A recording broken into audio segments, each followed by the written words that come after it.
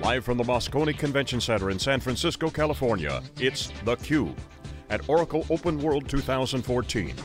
Brought to you by headline sponsor QLogic, with support from HGST, Violin Memory, and MarkLogic.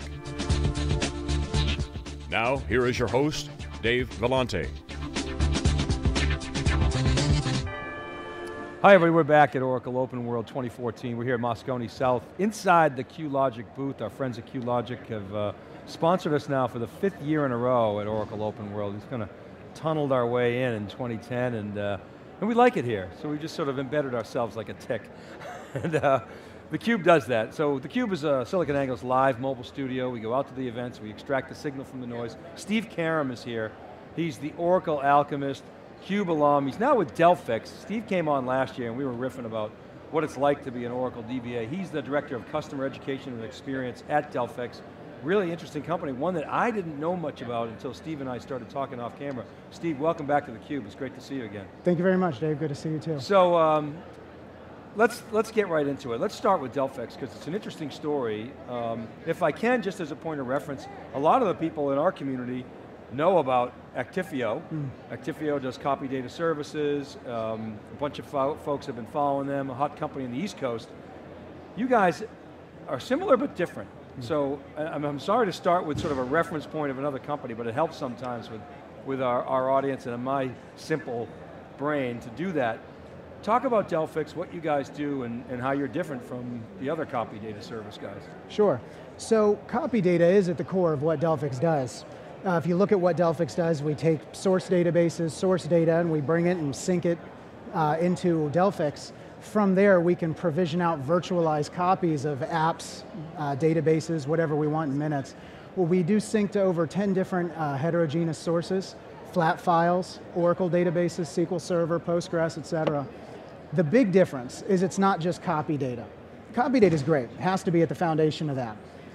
But it's the layer over top to solve the business challenges. It's the ability to provision out multiple copies over time, snapshot data over time, to be able to provision your entire app stack as of a certain point in time, like the end of a fiscal year, data masking, various other capabilities that really round out that entire cloning concept.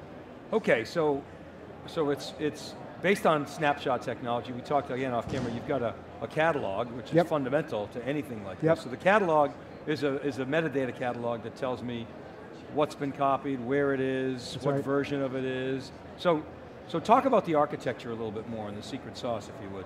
Sure. So at the architectural level, you basically got Delphix, which is a software appliance.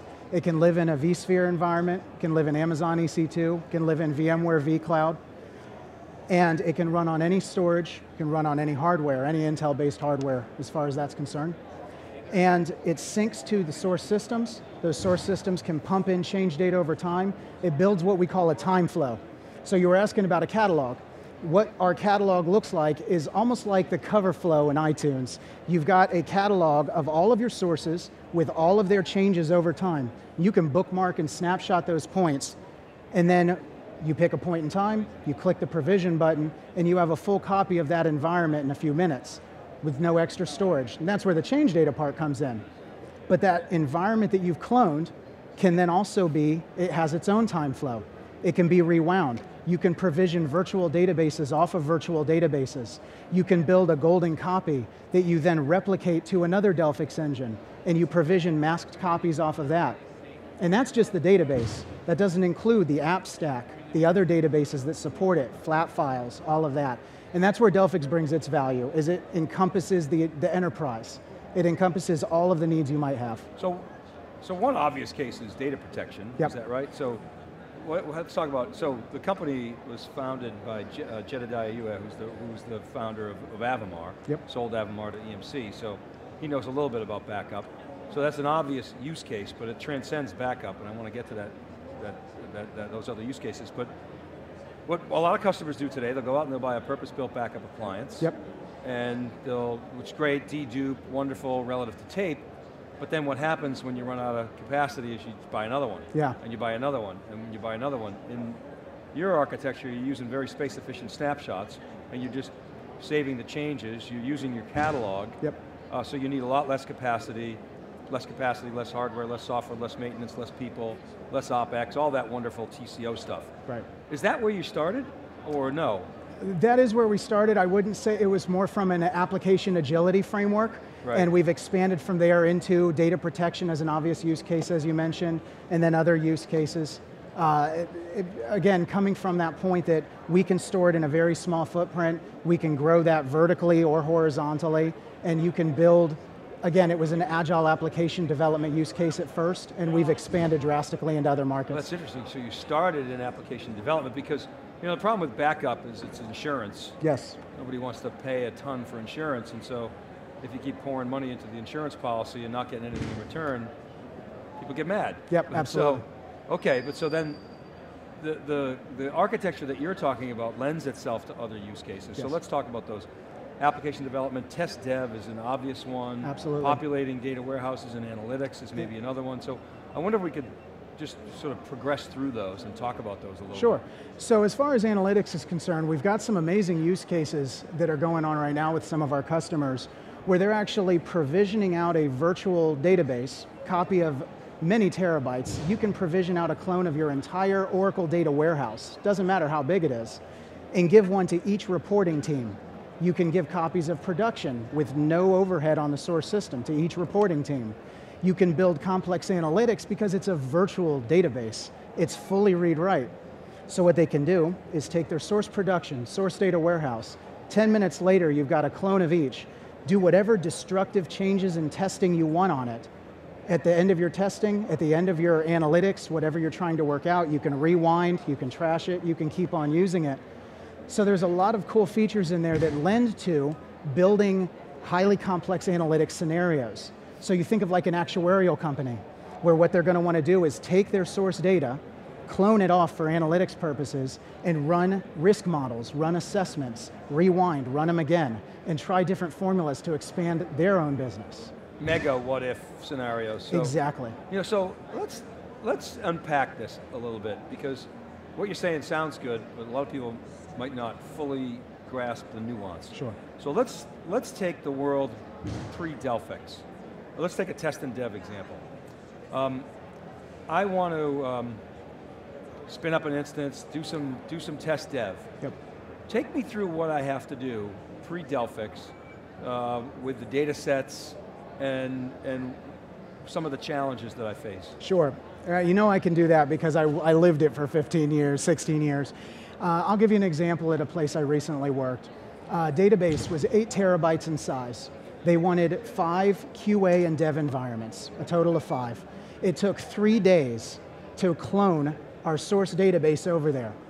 So you think about that. Those 5 environments, it's going to take 3 days per environment to clone it or refresh it. It's going to take 40 total terabytes to populate them of storage. And it's going to cut into every timeline you've got. A single error just kills the entire development lifecycle. So what we had were teams that didn't want to give up their QA box for 3 days to have this happen and possibly screw up. But we needed constant refreshes. So I'll tell you what we ended up with. We ended up with a 2-year-old development system that hadn't been refreshed in 2 years. We ended up with data subsets, which was, well, we brought in about 500 gigs worth and hoped that was enough, you know? Because the amount of time it would take for the DBA, sysadmins, the storage requirements, the project managers, all the way up to the managerial level, every time you needed to refresh, we're talking about tens of thousands of dollars in waste and man hours and storage and time and downtime for your environments.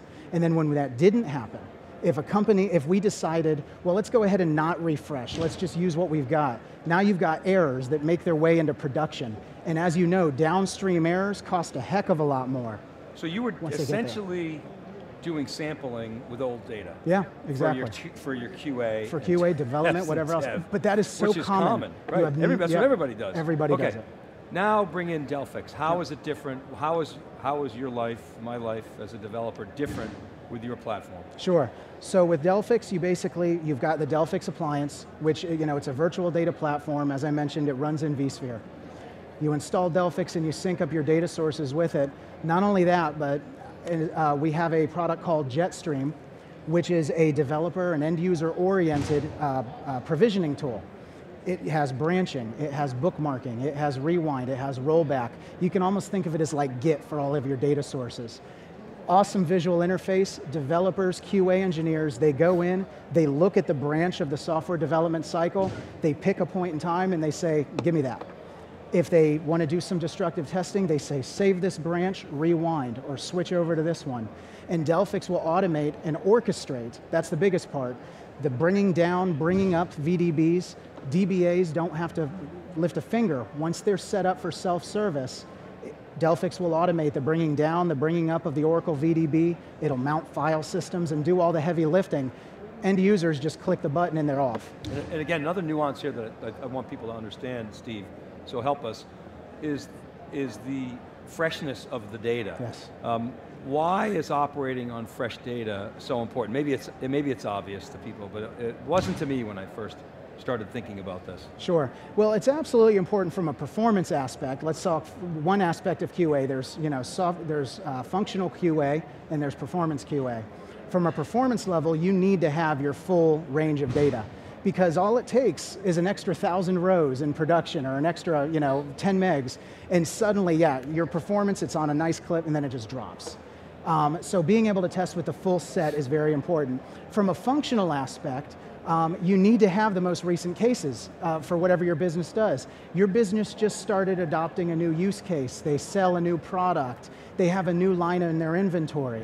You need to have that fresh data for QA purposes or you're not going to find the errors at the right time. Now, a lot of clients that I've worked with in the past, their legal department, the GC doesn't want them keeping data around forever. Yep. Can you help me with that problem from a compliance standpoint? Can you help me defensively delete data?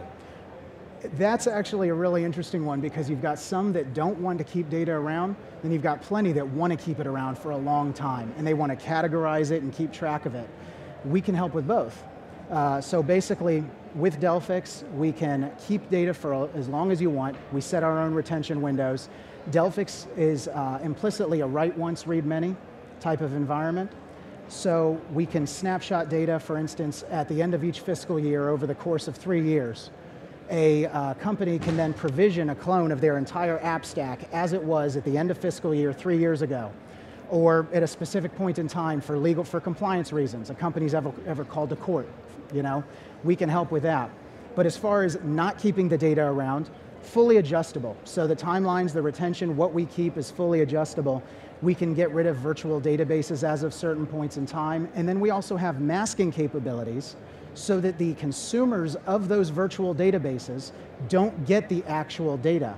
They get a garbled, protected version of the actual data. Still fresh, still on time, still the same size and smell and feel, but the data, the sensitive data is going to be masked. It's safely masked. Yes. Yeah, because I mean, you're right, some people want to keep it forever, especially these days, and they want to do analytics on it, and then you got the example of a pharmaceutical company who has a work in process. Exactly. And they were maybe testing, hey, there could be a problem with this drug. Yep. And then later on they figure, oh no, there's not a problem with the drug, but they have that work in process that's hanging around.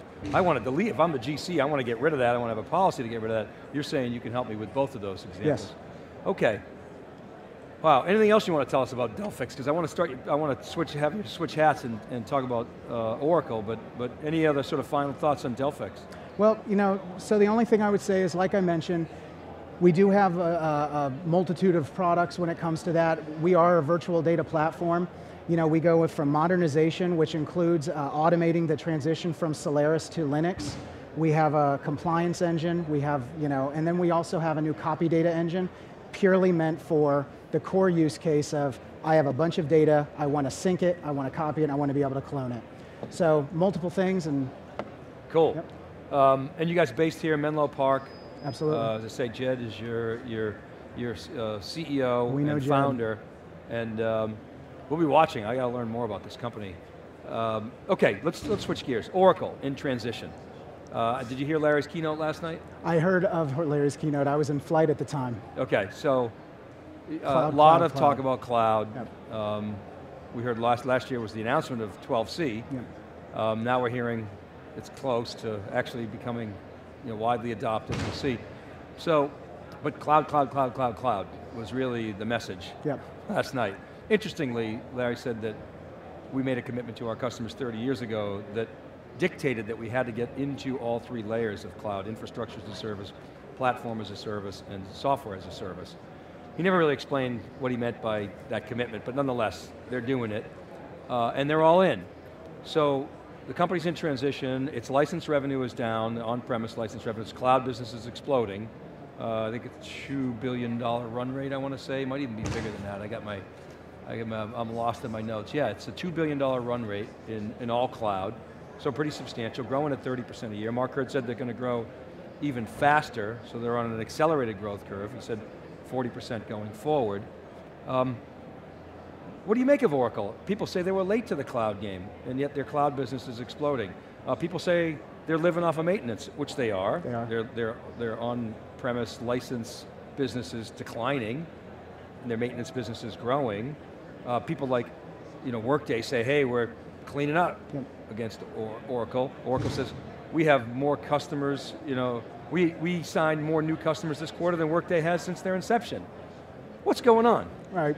So I do think they were a bit late to the cloud. Oracle's usual response, and this is maybe a little cynical of me, but let's add a letter to the end of our version number, and hey look, we're cloud ready. But as we know, that doesn't mean they're cloud ready any more than the I on Oracle 9i meant that they were internet ready because Java was used. That being said, there's some great innovations coming and they do need it. Like you said, the on-prem dollar that they're earning from that is all tied up in maintenance. I think I mentioned that last year when we were talking about this, is that the maintenance costs are the core of that. Cloud is the way they've got to go. From what I understand, there's going to be some great innovations. I've heard talk about different ways to get to the cloud and do things in the cloud. I still don't feel like I've heard the meat that makes me feel like it's going to be an amazing innovation over other companies right now, but I'm looking forward to seeing it. Well, there's certainly, it's certainly broad. The portfolio is as broad as any software company. We can agree on that. Yep. I think, right? That's fair. Absolutely. The fact that they're doing infrastructure and database and middleware, including Java, that's a goodness because they got the #1 database in the world and Java's the #1 programming language in the world. And they've got 8 zillion apps that are sort of, to me, still stovepipe, but Fusion Apps sort of brings those together. Right. So if you're Red Stack, the value proposition, this is what I want to test with you, is, he said this last night, Larry, with one click, I could take my on-premise database, make it cloud ready, and modernize it. He had a great statement. We can bring your apps to modernity. Endow the apps with modernity. Wow. That's what he said. I was like, wow, what does that mean? But I think what he meant is it's in memory, it's probably compressed, and it's cloud, it's multi-tenant. Sure. One click, I'm skeptical. Well, I can't talk too bad about it because Delphix promises with one click we can provision your things to the cloud too. Okay. So, but as far as that's concerned, you're right. He's got all the stack. He's got the entire stack from top to bottom, which is great.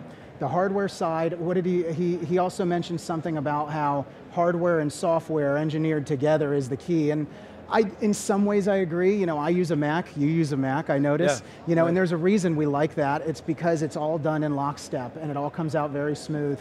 So I think that's going to be a good offering. It's going to be a strong one.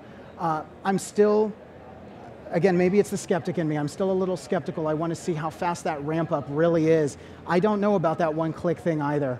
I like to think it's going to be that simple, but it's not as easy as it sounds any more than ungodly speeds of last OpenWorld are as simple as just turning on a new feature, and suddenly all of your BI works at ungodly speeds. Take us back to 9i. What can we learn from that in terms of Oracle's track record on accommodating new innovations? Larry said, I want you to help us stink test this. Yep. He said, back in the mainframe days, he said Oracle version 2, which was really Oracle's first database. Yep. They didn't name it version 1 because he said nobody would buy version 1. No one would buy version 1. It was running on a not a microvax, a VAX, I guess. DEC mini computer, I'm not sure if it was a VAX. Probably was, but at any rate, and it ran on IBM mainframes. And when the world went to client server, he said customers came to us and said, we want to port our applications to client server. And Oracle said, well great, rewrite them. And they were like, we don't want to rewrite them. So we did the hard work to move everything to client server. Now, PeopleSoft did a lot of that. They were one of the first, actually. You know, Oracle owns PeopleSoft, so when he says we, he could be including that in that statement. And he said, now, with cloud, we're doing the same thing. So that was sort of Larry's version of history. How accurate is that? What can we learn from that in terms of Oracle's ability to seamlessly, it's not seamless, we all know that, but to seamlessly enough being, before you lose the customer, migrate people to the cloud. What can we learn from previous experiences? Well, so from a technical point of view, the reason for the skepticism on this is you look at 9i. Oracle 9i, actually it was in Oracle 8 that they added the I to the end, meaning internet. And what did that mean? It meant that it could plug into Java. You could get some advanced functionality with internet by use of Java, Java stored procedures, things like that. 10G came along and they attached a G. The G stood for grid, which no one I don't think really understood at the time. It was the idea of almost basically making your own private cloud inside of your data center. So, you know, I have a running joke on my blog where I scratch out the I and the G and put a C and I say we meant cloud the whole time, you know? Internet, I mean grid, I mean cloud, you know? We've been building these features, but one of the big new features I've heard about in 12c, well, we now have JSON support built into Oracle. Now, in 2014, how long has the apps world been focused on JavaScript development? I mean, we've got all of these technologies that are based on JS everything. You know, we've got our Mongos and our Meteors and our Expresses. JavaScript is the foundation for so many fast market apps, and yet we're finally supporting JavaScript natively inside of Oracle. Well, so that's the brilliance of Oracle's marketing.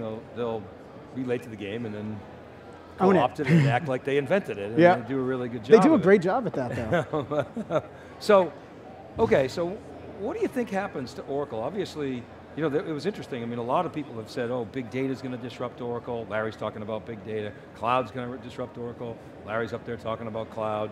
Amazon, you know, Microsoft, Google, he said, we're going to price the same as Amazon, Microsoft, and Google. We're just going to be more reliable and more secure. I'm not sure if he's including database licenses in that pricing statement, but I heard there's changes coming. And maintenance. Say it again? I've heard there's changes coming in the way we look at Oracle licensing, so that's interesting. Well, it is interesting, and maybe they've looked at it and said, okay, run some thinking or models and say, hey, we can actually get more business. Exactly. We can make it up in volume, so to speak, and Oracle potentially has the capability to do that. So what do you make of those statements? What's the future of Oracle? So one of the things we talked about last year, I think there's always going to be the enterprise user, the enterprise corporation. All of this cloud, there's companies that will never move to the cloud, or if they do, it's going to be their own version of it. You know, I think there will always be a home for the enterprise app, for the enterprise system, the enterprise server. The thing that Oracle is doing right is they've finally gotten away from the we're Oracle, you do what we say mentality. Big data is getting to be not a problem, but a big thing. Let's go ahead and interface and work with Cloudera. Let's bring other companies into the fold. Let's start opening up our technology and working with others. I think that's going to keep Oracle relevant. If they can change their licensing model to make them more accessible and make it easier to get into in the cloud, I think they could be very, very successful in a way that they're not used to now. And I think that Larry's recent transition to where he can let his Iron Man moment, where he basically handed the company over to Pepper Potts so he could focus on being Iron Man, right? And he was in that film too, Larry Ellison. This was his moment where he can now innovate without worrying about being at the brunt of everything and taking care of the finer details. And I'm hoping that that innovation is along the lines of, let's change our business model to support massive innovation and growth from the enterprise as a whole, not just from those big whale companies. So that's interesting. I mean, it's sort of the competitive landscape changes. So Safra talks about going from a license model to and maintenance to one where Oracle's providing the hardware, the middleware, the applications, all in one. So they're doing more for the customer. So Oracle's making more money. The value proposition for the customer has to be, we can do this more efficiently. It changes the competitive dynamics. You know, of course, Oracle buying Sun changed a lot of competitive dynamics too, but who's the competition? It's clearly Microsoft, IBM, to a great extent Amazon now. Oracle doesn't want you running its database, even though it will let you in Amazon. Right. It wants you running on Oracle's cloud. So the competitive landscape's changing, and then of course SAP, you know, Larry was hammering HANA last night. HANA powers the cloud. What cloud? Whose cloud? Where? You know, it was a classic Larry moment. Yep. So you got the traditional competitors, many of whom rely on Oracle databases, like Salesforce. He pointed out everybody but Workday, and IBM, by the way. IBM, I don't think buys a lot of Oracle, although maybe some. Right. Maybe not internally, but their customers do. But who are the competitors of Oracle now?